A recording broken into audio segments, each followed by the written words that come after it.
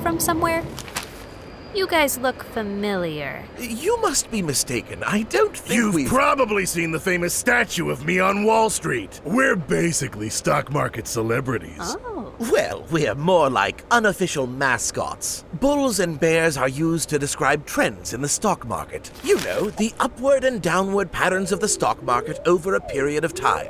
Trends can be short-term, intermediate-term, or long-term, and can apply to the market as a whole or to a single stock or commodity. Okay, so then what's a bull market? A bull market is awesome! Everything is great. The economy is booming, people are finding jobs, and stock prices are rising, and you gotta get in on this and buy more stocks, cause the value is just gonna keep climbing and climbing and climbing! Until it doesn't.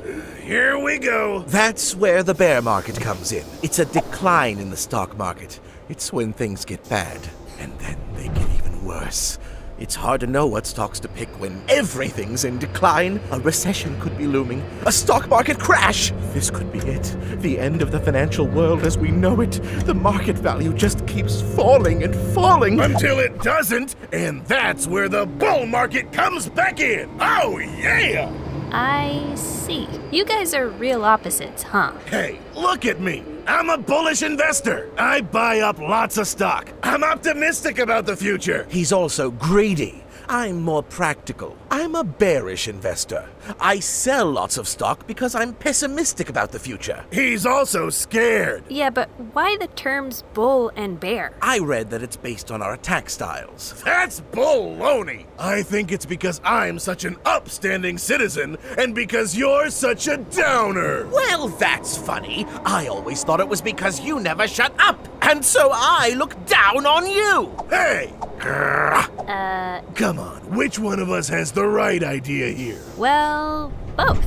And neither. Bull, your excitement obviously gets everyone amped up, to the point where they buy stock even when the price is high. And bear, your fear convinces people to sell their stock when prices are low. And buying high and selling low kinda goes against the #1 strategy of investing. Oops. Oh, right. But the weird thing is that when your outlook actually matches exactly what the stock market is doing, you can both profit from it too. That's what I'm talking about! You see? I guess it just comes down to how well you can predict the trends. It's hard to do since trends can only be identified once they've already happened. That's what gives me hope. And that's what makes me doubt. You know, you guys actually balance each other out.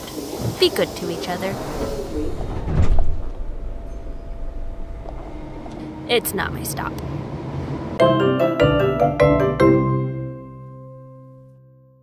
I find you unbearable. Well, your puns are terrible. Hey!